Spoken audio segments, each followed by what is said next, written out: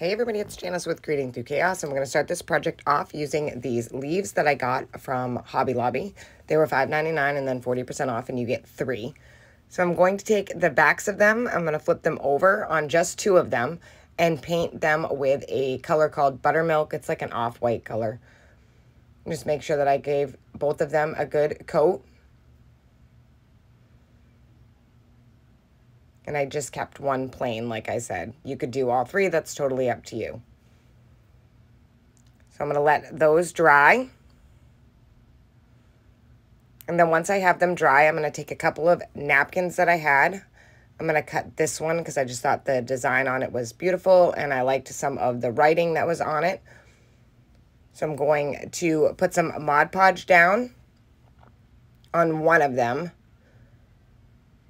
Trying to decide which one I wanted. I wanted one of the little bit bigger ones. They're pretty much all the same size, but one of mine was like a little bit bigger than the other ones.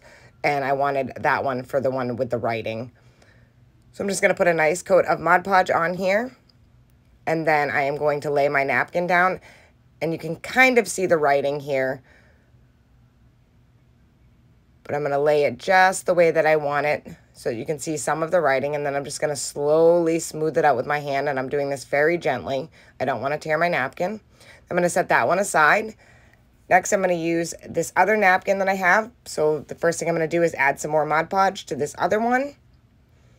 And you can probably use scrapbook paper on this. You could use tissue paper, napkins, whatever you have on hand. You could even paint something really pretty on them. I'm going to use this napkin here. I absolutely love this napkin. It was one of my favorites that was in my napkin packs. And look how pretty that is. The colors are just amazing in this napkin. So again, I'm just repeating the process and just smoothing it all out. And then I'm going to let those dry. And I'm going to use my heat gun to aid the process and make it go faster. Once I had them all dry, I'm just going to take my little sanding block and I'm going to sand off all of the edges. And again, you just want to go the same way with the sander, all the way around. And these are just so pretty. I absolutely love the way these are turning out.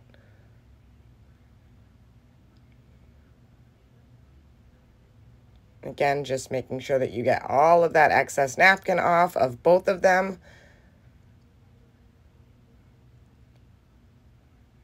And between all those little edges. And look how stinking cute these are.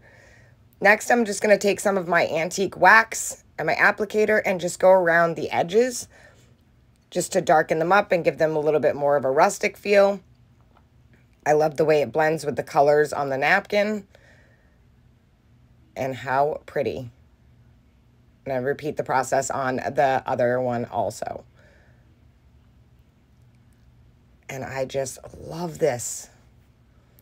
Such a neat idea. I had seen a video somewhere, I don't even know, Facebook maybe, Pinterest, but look how beautiful these are. I absolutely love them. These would look great in a vignette or on a tablescape. You can show the bark side and then the 2 decoupage sides. I just think they turned out so beautiful. Thank you guys for watching. I hope this inspired you to make one. And as always, don't forget to spread the chaos.